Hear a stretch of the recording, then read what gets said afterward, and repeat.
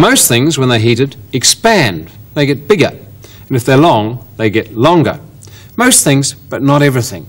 Metal certainly does, and I'll show you that with a very simple device that you can use and make yourself. First of all, there's a block of wood here, and it's got a nail in it. And that nail's had the head removed so that one piece of the metal can slot over that with a little hole, and that's going to hold the end of this piece of metal steady.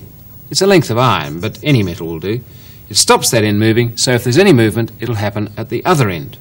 And that we can detect with a pointer, which is simply made with a pin poked through a piece of cardboard. The cardboard's the pointer, and the pin is a roller. If I put it on there, you can see how it's going to work. Rest it on that block of wood, let the pointer hang down, and put this piece of metal on top.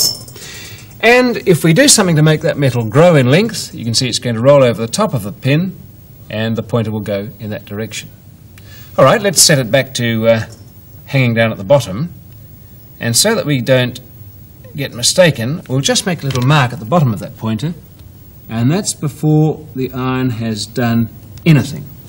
Now we heat the iron up with a candle. Here goes. In the middle, we'll move the candle along. You can see that already that pointer has started to move. It's coming back slowly towards the candle. And that's the direction we'd expect if the iron was heating up and getting longer.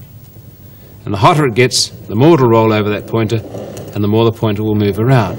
So let's make a mark there to show the direction of expansion. It's coming up in that direction there.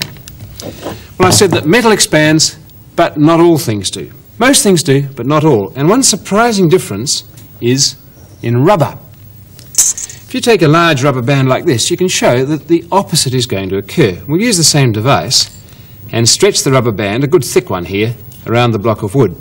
Now, if you do this at home or at school, remember that putting rubber near a flame is generally safe enough, but it could catch fire and be troublesome. So don't do it without an adult, a teacher or a parent or somebody older who can help you. And they'll be as interested in it as you are. All right, there's the rubber band round there, and we'll put the pointer back and we'll place the tip of it where it started off. Now, if that rubber were to expand, the same as the metal, we expect the point to go in the direction of the arrow. But I think you'll see a difference. I'll put it down on the table and use a more controllable flame to heat it up on the same side.